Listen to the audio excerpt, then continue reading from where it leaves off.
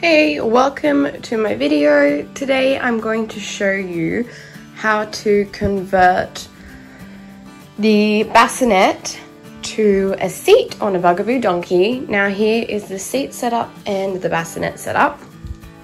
So to change it, we're going to actually take off all of the Velcro on the bassinet, and then we're going to put our seat fabric on.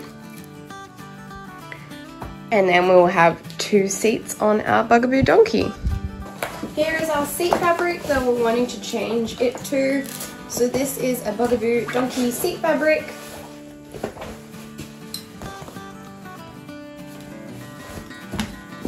I'm just going to take all the little bits off here. The belly bar pops off from the two buttons, the white buttons on the inside.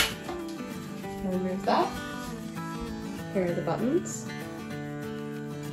The hood can be unclipped just by pulling out. Sometimes it's a little bit tricky if you have the other seat on to take the hood off, so you can sit it up. We'll take our hood off. We will need to use our hood later on, so we'll just keep that aside.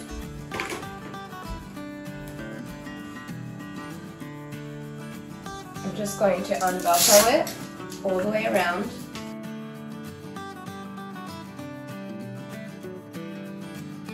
I'm going to do it on the frame so that you can have a good view of it today for the camera.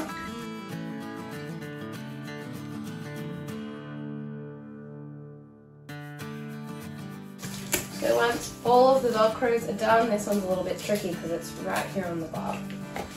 I can just recline this here a little bit to get to it and then recline it back. And just lift the fabric out. And this can come fully apart. This is just a liner that I made for it. This mattress, either depends on what model you have, will come into 2 or 3 pieces. So, 3 or 4 pieces. So there's the black lining in it, and then on the top is a breathable netting, and then there is the foam mattress inside of a slip. So some of them come undone with the slips and some of them don't come out of the slips. So we can wash that if you want to. There is also a board inside. You can un-velcro that there and it will flatten down, and you can take the board out if you want to and store it elsewhere, or you can just flatten it like this. There are also these long black pieces of plastic in the ends. There should be 2 at the top, yes, and 1 at the bottom. And you can take them out and just pop them in the bassinet so that it flattens down better. Like that, and then you can store it. You'll notice that mine has a little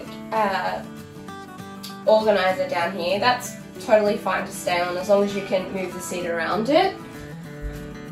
So here is our seat fabric. I'll show you the back.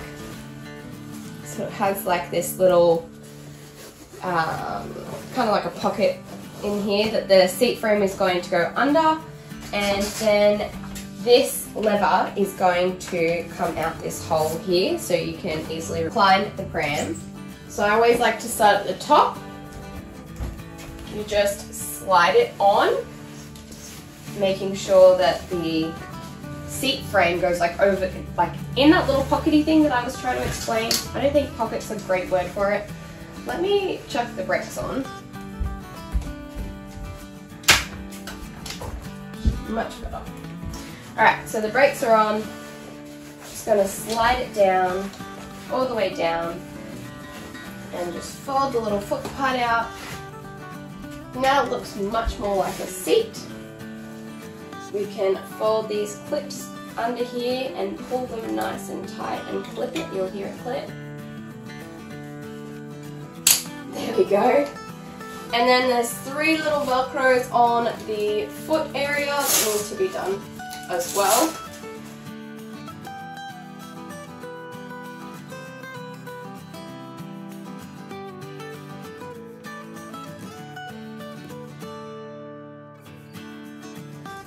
I love the smell of freshly washed prams. I can smell it, it smells so good.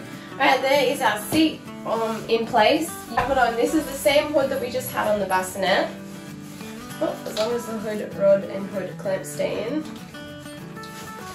Making sure that the large band on the hood goes at the back and the little hole for the seat lever. And these hood clamps go backwards, if that makes sense. So the clamp bit that goes onto the frame is at the bottom. That one's on the floor. Let me just grab that one. So this one goes this way. If you don't take your hood off, you don't need to put it back on, but if you did take it off for washing or anything, that's the way it goes. So the hood rods are all exactly the same length, so it doesn't matter which position they go in, but when you put this on, it matters that this piece is down towards the floor or closest to the seat fabric. That's on, and we're just going to clip it in over here on the seat frame. There we go. So our hood is on, we want to make sure that it's on right. So it's not sitting over at the back here, so we need to pull it all the way down.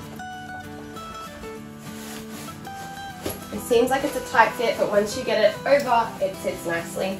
And then we're going to make sure our handle is through. And there's our seat. So now we just adjust it from there.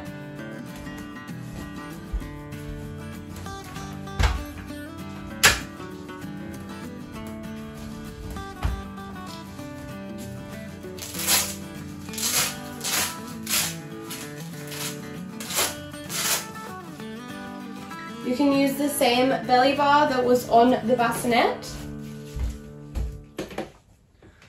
on the seat. And of course you can put both of the seats forward or backwards, but that is exactly how you change a Bugaboo donkey Bassinet to a Bugaboo donkey seat. I hope this video was helpful for you. If you want to see how to wash the Bugaboo donkey, I do have a video on that. I also have a combinations video on it and a review on it. I have a lot of videos on this pram. It is a really cool pram. I wouldn't use the organizer on a seat unless Bub was a little bit younger and never really wanted to sit upright.